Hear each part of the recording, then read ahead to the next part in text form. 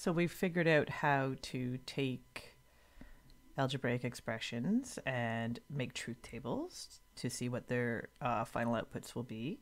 We've figured out how to look at a logic diagram and figure out what the equivalent Boolean algebra expression will be. So in the second part here, we are going to draw, and I will do it terribly, logic diagrams from expressions. And we're going to learn how to use some rules to simplify and prove or verify expressions. So if you have been given some sort of A, XOR B, line, whatever expression, you need to be able to draw the circuit or the logic diagram for that. In order to do so, you kind of got to make note of how many inputs you have, A, B, C. You've got to look through it and see how many logic gates you have in the expression, and you need to know in what order those gates will occur. So let's start with a relatively simple one. I'm going to look over at my expression. I see an AND gate. I see an OR gate. And I see a negation, a NOT gate. I have 3 inputs. Okay, so I'm kind of going to be able to do a few things simultaneously on my diagram. So I'll draw my 3 inputs, A, B, and C. And these will be terrible. I apologize. And I know that the only thing I need C for requires a NOT C. So I'm going to send C right through a NOT gate. Then I'm going to look at A and B. And I decided that A and B happened before B or NOT C just because of Binaxo, or order of operations, right? AND gates before OR gates unless you're using brackets. All right, so let's draw an AND gate for A and B.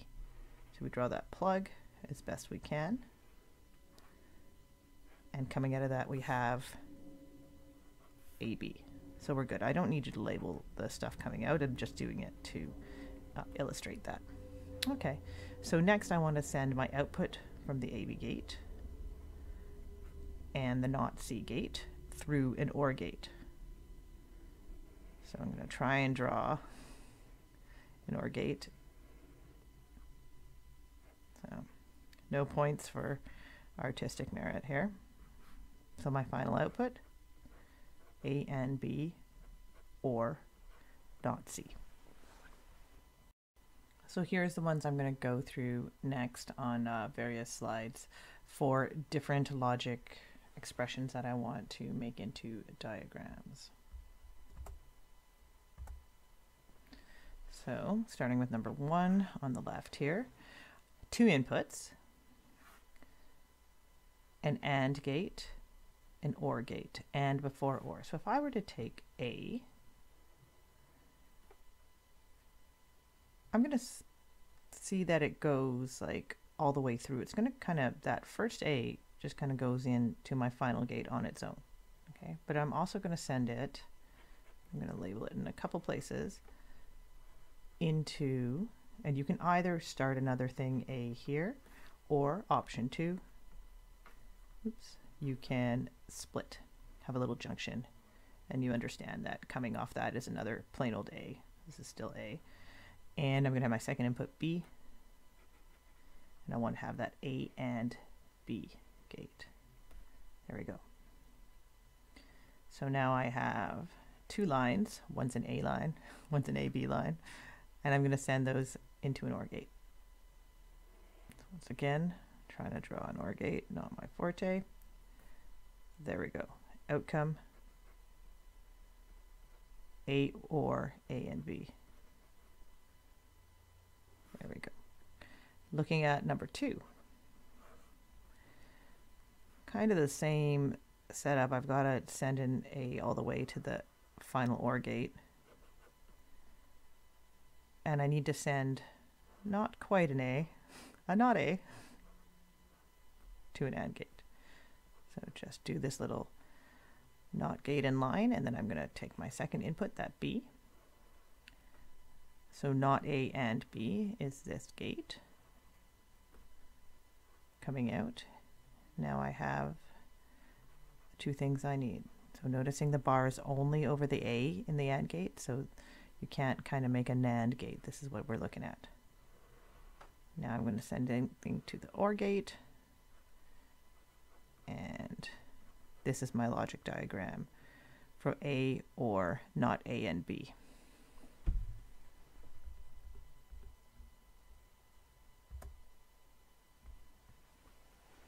Okay, brackets into play now. So normally I'd be like, you must deal with the AND stuff first, but we've got bracketed OR gates. We've got 3 inputs.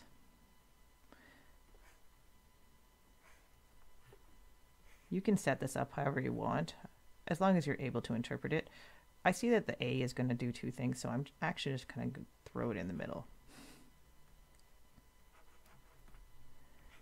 Just because I've probably drawn this one a few times.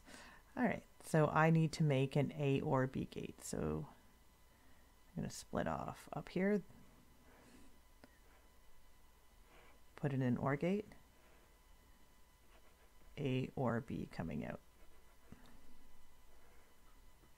I also need to make an A or C gate. So kind of gross, as always, A or C. My final gate, just because of those brackets that helped out the OR gates, is the AND gate, the multiplier gate. And then my output becomes A or B and A or C.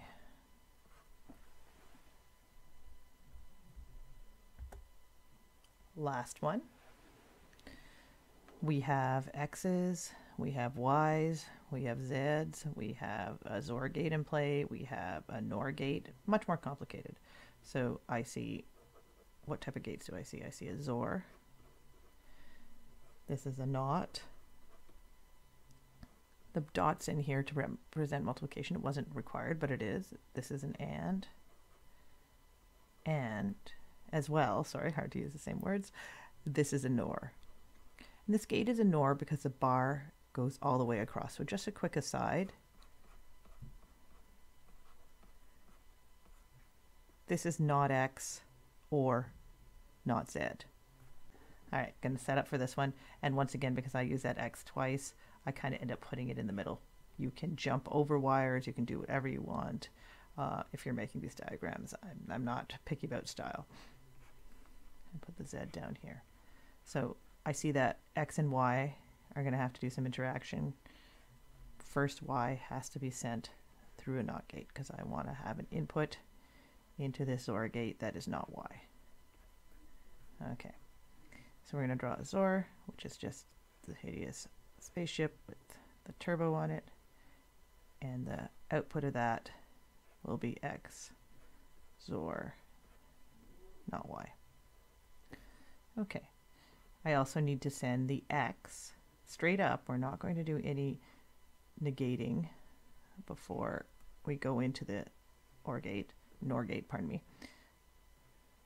So they come in as is. They go into this gate, but it's a NOR gate, so you put the dot on front. Okay, almost done. They both need to go into what ended up being a very large AND gate. Final output. X or Y, brackets to protect things.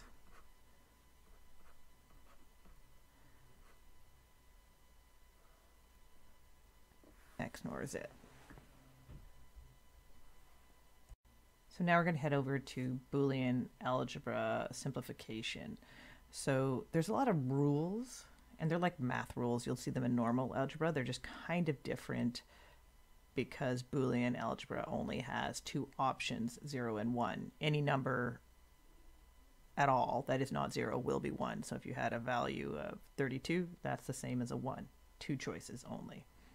So we'll go over the various postulates, properties, theorems. You'll have a formula sheet that's on Brightspace that you can print off to use to do your tests. If you were doing a paper face-to-face test, I would be asking you to write down which rule you used for, which step. But online, I think you just get to do clicky clicks, so one might be easier than the other. Let's review. So postulates are like the obvious thing, looking at number 1. If A is not 0, it's going to be 1, and vice versa. Looking at number 2, these are math rules that we already knew. I'm not as concerned about the XOR rules, but yeah, definitely the AND or OR rules. So 0 times 0 is 0, 0 plus 0 is 0, and XOR is 0. And these are the things we've been using to make our truth tables already. So makes sense. Everything that comes up here in 2, 3, and 4, I feel is pretty easy. These are just really the behavior of the gates. Number 5, a little bit strange, just talking about single and double negations. If it's not 1, it's 0. If it's not 0, it's 1. Double negations mean it's the same as the original thing. So on and so forth. So getting into some that take a little thinking to get around and or might not be as obvious, but got them on a formula sheet. You can switch the order. AB is the same as BA if you're on an AND gate, and A or B is the same as B or A, and same with the XOR gates. You can throw extra brackets around whatever you want if it makes your life easier than just looking at the straight up sentence. Same diff. Distributive, so we knew this already. If you were going to do distributing like numbers onto variables, it kind of works out the same for Boolean. This is one that's nice to know. A or B and C. And I'm saying the gate things, but I should just be saying plus and times because it's easier for us to visualize usually. It's the same as that, bad Larry. Okay. And if you don't believe any of these are possible, you can build a truth table. Take your inputs and see if both the output lines or columns for A plus BC, but see if it's the same when you get it all done as that. They should have identical outputs.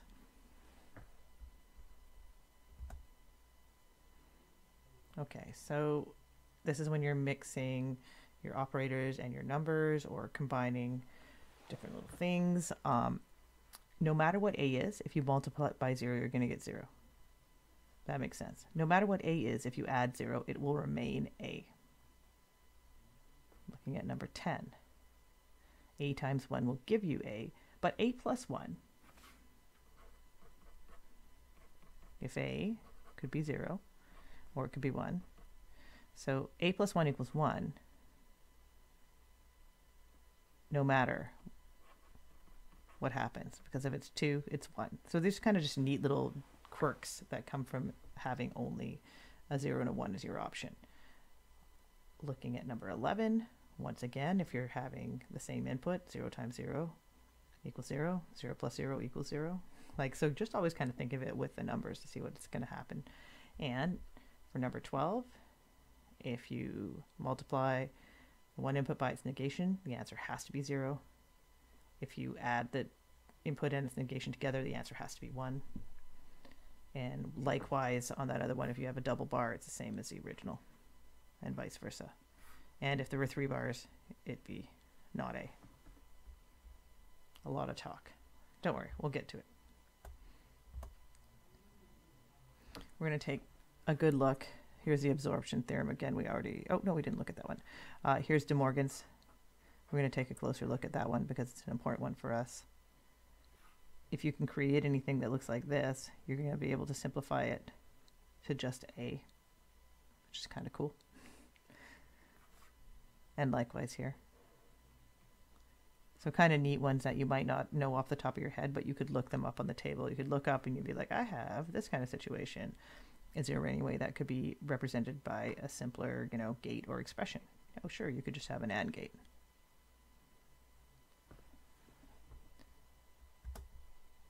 So what are we going to do when we solve these? We are going to apply our Boolean algebra rules. So when I look at this one, and I might talk without referring to the formula sheet directly because I don't have it in front of me, but as I go through this, if you're following this, it's a good idea to have the formula sheet. So sometimes you factor, sometimes you multiply. I'm going to multiply the b into the brackets to see what I have once I do that.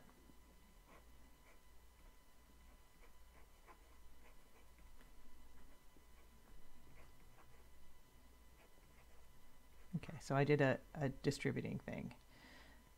Looking at the third term, b times not b, well, that's always going to be 1 times 0, no matter which is which. So this is equal to 0. So I can simplify this to just a plus ba. Now, if you were to look to your formula sheet, you'd see that rule 15b tells you that a plus a times b, which is, we're allowed to switch the order on that, is equal to simply a. So you're done. I could have just taken this whole thing and represented it with a line, an a input. You might be asked to actually verify that, so you would build a truth table in that case. So let's put our inputs, combinations. And I mean, we're going to be comparing this column because that's straight up A. What do I need in order to make this work? I'm going to need a not B, so let's just set that up so I can easily look at it. Okay. In brackets, so A or not B, so looking here and looking here, and remembering it's that kind of adding thing. 0 plus 1 is 1. 0 plus 0 is 0, 1 plus 1 is 1 in Boolean, and 1 plus 0 is 1. Okay, now I'm going to do this multiplication, the AND gate, and in this case I'll put it in red. I'm looking at these two columns, and it's multiplication, so I need to have both the inputs to be 1 in order to return a 1. So I'm going to get 0 times 1 is 0, 1 times 0 is 0, 0 times 1 is 0, and then I'm going to get 1 times 1 is 1. Okay. Last step I need to make. So this is a column that I'm hoping that's going to look the same as my first column. All right, and I'm going to use blue this time. I'm going to be comparing this bad Larry and the one I just made. It's an OR gate. So if any of the inputs are 1, it will return a 1. Okay, 0 and 0, add to 0, add to 0, add to 1, add to 1. Okay, so did I do this correctly? A correct simplification. Well, my A is 0, 0, 1, 1, and I have an identical output for the big nasty expression, so they are equivalent, and you have simplified correctly.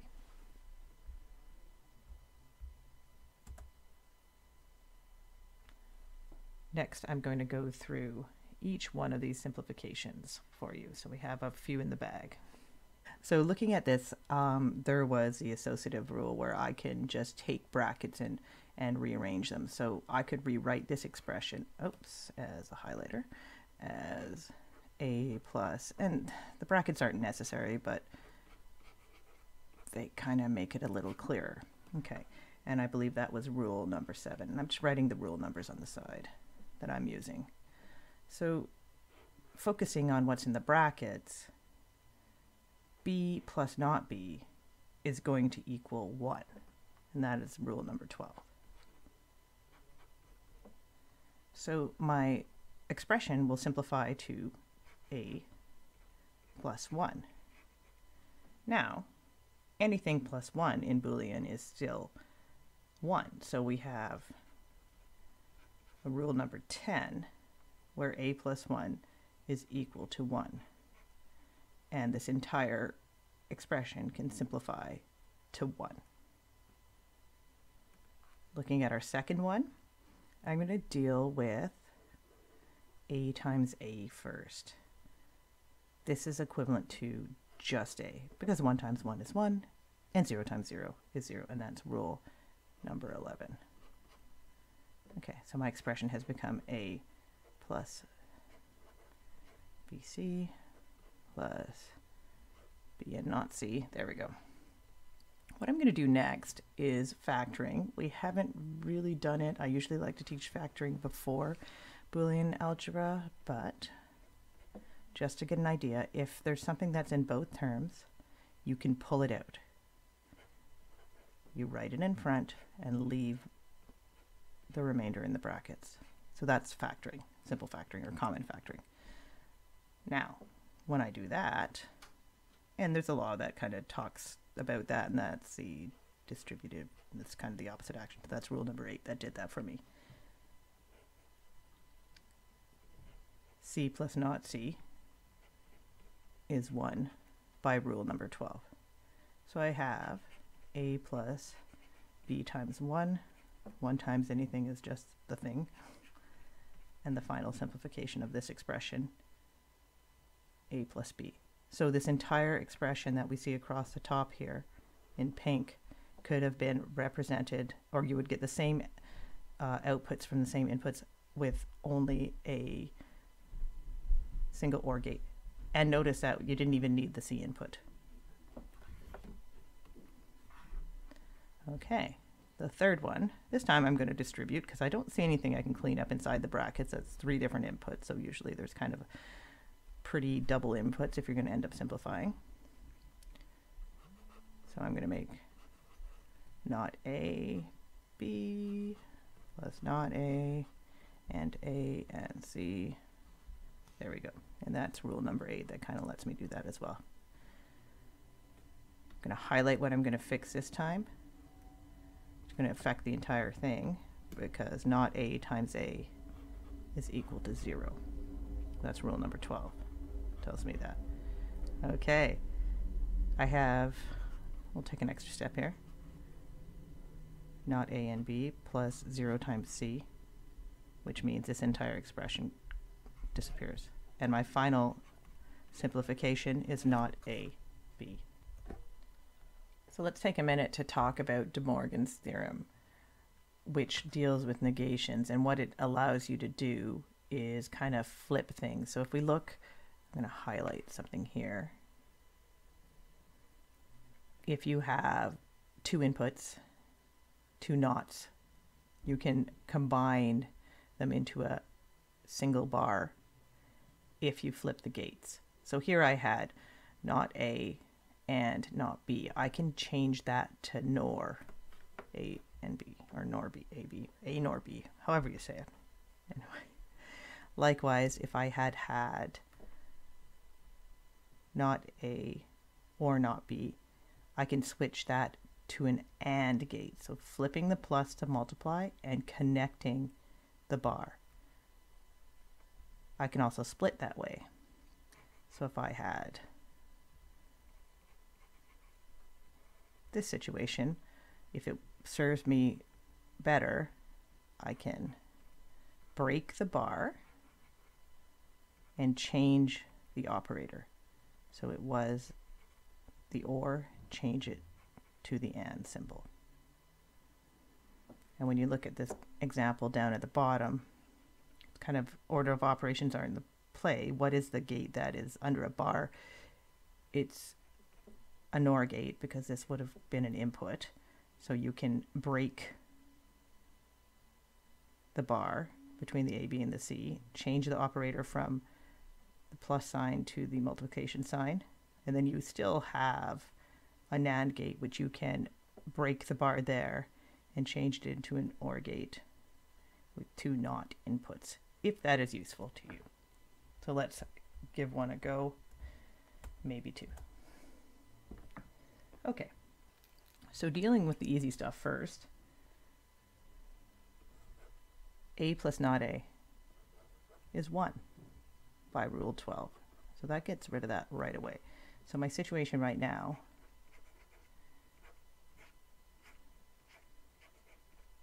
is this. So you can use De Morgan's either way. I can use it to break the NAND gate and turn this into break the bar, change the operator, and then the original or the second brackets that stay the same. And there's this awesome rule: if it's two things multiplied together that are the same, this little rule over here, number 11, that says AA equals A, I can simplify this further to this expression. Or if you prefer, you could have left the NAND and dealt with the OR gate, combined the bar and changed their operator, and then you would have had this particular situation, which would have simplified to just an AND gate. So at the end of the day, it means that everything I've highlighted, this, this, and this, for any combination of A and B will give you exactly the same outputs. They are equivalent expressions. Which one would you use? That's up to you to decide. This is the extent of my Boolean action. Okay? Thinking about it, you know, if I thought of not A or not B, if I was building that just entirely from electronics, if all gates cost the same, this is a 3-gate expression. Whereas if I chose instead to build A NAND B, it's only a single gate. Whoops, let's put the dot in. It's only a single gate, so maybe that's more desirable. At the end of the day, I would have said this was correct, and I would have said this was correct as well. Okay, I just want to quickly write out one last example. When you have multiple De Morgan's actions going on at once. So I'm going to do an example that looks like this. So very careful where my bars go. So this, the last gate would be an OR gate, because it's the bar that goes all the way across. So we're going to break that NOR gate first. And when we break it right where the operator is, change that operator to a multiplication,